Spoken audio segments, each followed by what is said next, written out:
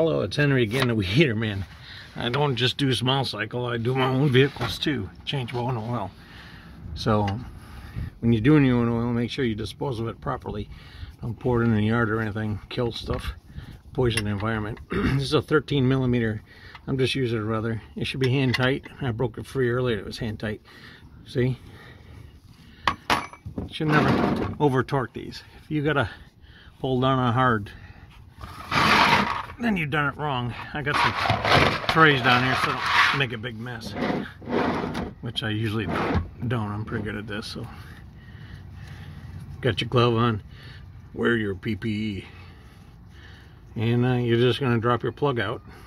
I'll check and make sure the seals on it's okay. I had no evidence of it leaking, so I'm not going to change it. And there you go. Now this is 10,000 mile oil, they call it, but we're 1 year. So I'm at 1 year mark.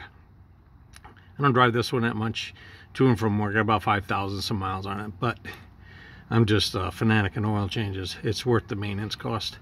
I've never had an engine fail. I've always kept it good. So sorry if the video is upside down. Just bear with me. It's more of a teaching thing than anything. So,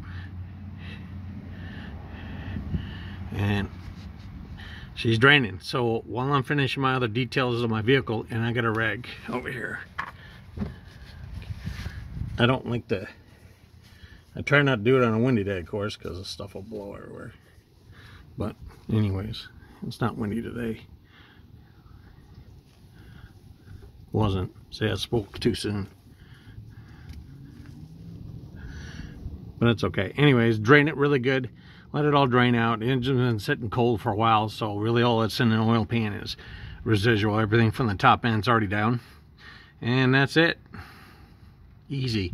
I'll put the plug back in, snug it back up, check it, make sure it's not leaking, make sure it's not cracked, torn, and I'll put it back in, and then I'll fill it back up, and then we'll test run it. This engine here takes 5 quarts. I bought 6. I always keep one in hand. Use about quarter to half on this engine, maybe to a change. Actually, it's been pretty good, actually. It's broke in real well. I got 33,000 miles on it. I don't run it hard.